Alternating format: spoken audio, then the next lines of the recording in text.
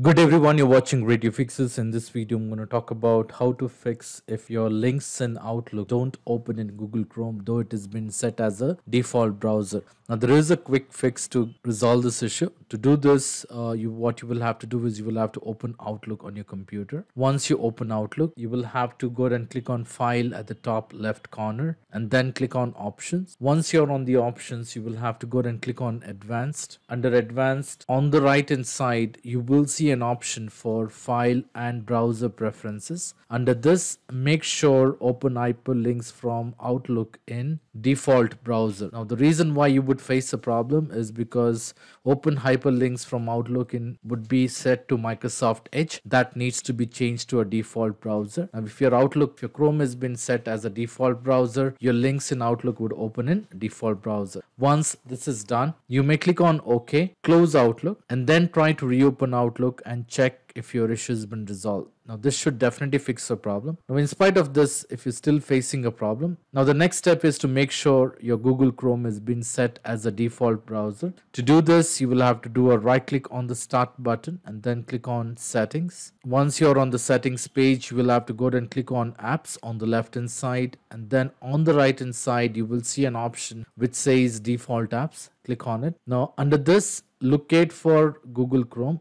If you're going to set Google Chrome as a default browser, so you will have to locate from this list and look for Google Chrome. Click on it and then make sure set as a default browser, and at the same time also make sure the default file types for the link has been set to Google Chrome. This can be done by clicking on this, and from the list you can choose Google Chrome and then click on set as default. You can repeat the same step for all the file extension. Once this is done, then you can try to open Outlook and check if you are able to open the links in Google Chrome. Now, even after this, if you're still facing a problem, the next step is to go and turn off the Outlook sidebar. To do this, you will have to open Microsoft Edge. Once you have Microsoft Edge, you will have to click on the three dotted lines at the top right corner of your Microsoft Edge window and then click on settings. Once you're on the settings, you will have to go ahead and look for Copilot and Sidebar. Now, on the right hand side, you will have to look for app and notification settings, and under other apps, you will locate Outlook. Click on Outlook and then